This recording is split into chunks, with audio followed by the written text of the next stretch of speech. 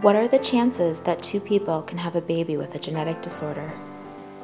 Genetic disorders are rare, but they do happen.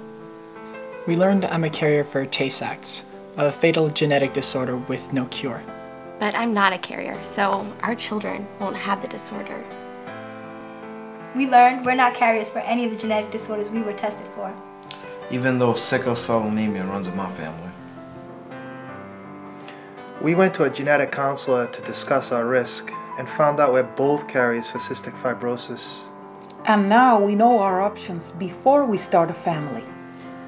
We're ready to start a family, so we asked our doctor about genetic testing during a pre-pregnancy appointment.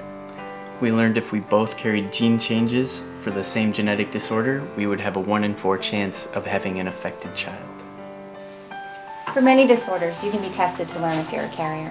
Know your risks and make the best choices for your family. Do it for your kids. Visit ntsad.org to learn how genetic counseling fits into your pre-pregnancy planning.